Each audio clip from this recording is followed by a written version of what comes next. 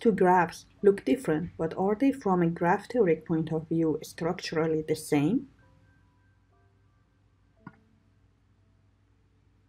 If you look closely, you see that they are structurally the same. They are the same up to the renaming of the vertices. In fact, we can define a function that renames vertices of a first graph as in second graph.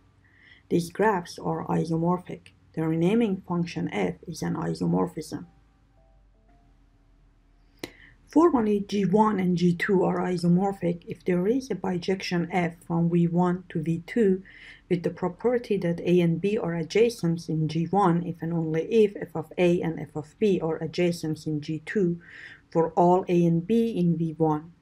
Function f is called isomorphism.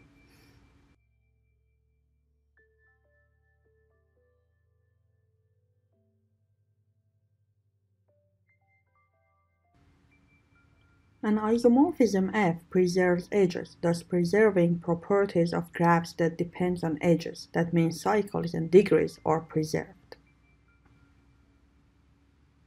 It's often easy to show that two graphs are not isomorphic. For instance, if they have a different number of vertices or edges, or if the degree of the vertices do not match up. But showing that they are isomorphic requires that an isomorphism can actually be produced, which is much harder. For instance, look at these two graphs. The orange graph has two vertices of degree 3, while the blue graph has none, so they are not isomorphic.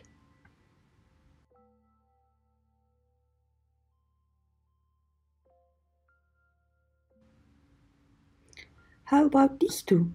Can you find an one-to-one and onto function to map all vertices of one graph to other one?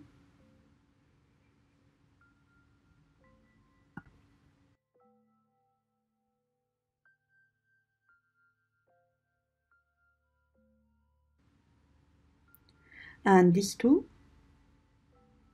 Same number of vertices, same number of edges, same number of vertices of each degree, but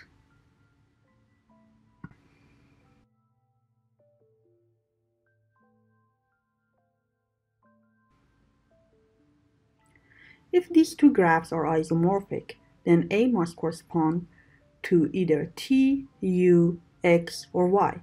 T, U, X, and Y all have a neighbor with degree 2, which is not true for A, so they are not isomorphic.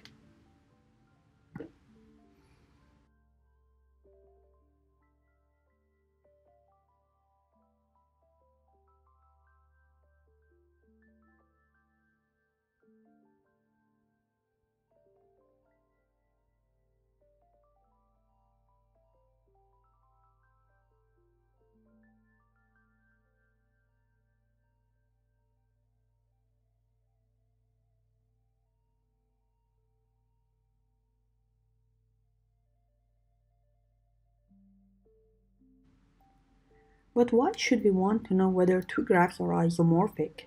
What sort of problem can be solved? Any idea? Share them with us and others in the forum.